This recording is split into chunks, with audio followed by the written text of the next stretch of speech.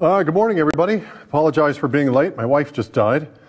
All right, we've got a lot on the agenda today, so let's begin. At noon, the President will be meeting with Iraqi Prime Minister Maliki via video teleconference. And the purpose of this meeting is going to be to discuss some of the security issues surrounding the newly appointed Iraqi government officials.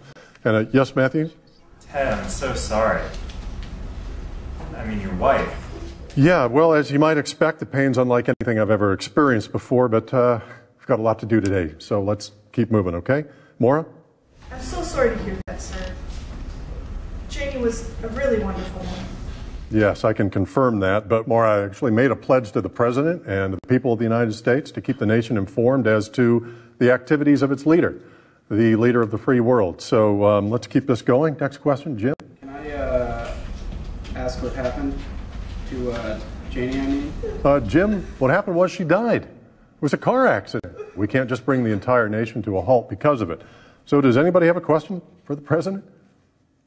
Yes? Was there any mention by the President about Kim Jong-il's latest statements regarding North Korea's nuclear facilities? Well, I'm afraid I can't answer that at this time, Maura. I was not at the President's briefing this morning. I was identifying my wife's body at that time. However, I will find out more about the subject and be happy to answer any questions about it later in the day.